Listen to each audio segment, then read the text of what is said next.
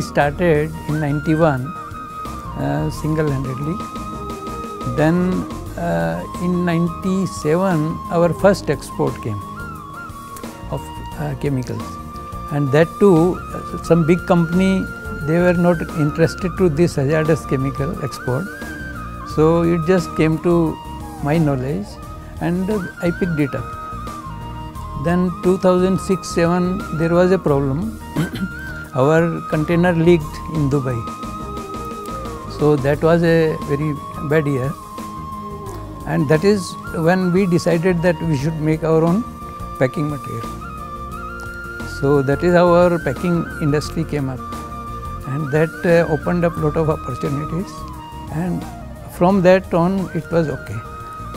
And in 2011 my son also joined the company, so that also helped.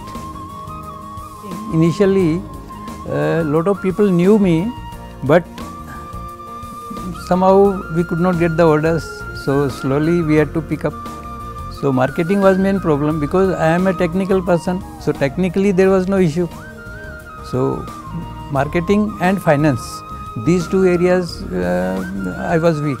We are exporting chemicals to about 15 to 20 countries, all Asian countries, Gulf, African, East African countries, Mauritius, Australia, New Zealand, many countries our products is going. Out of the total turnover, about 50% is exports.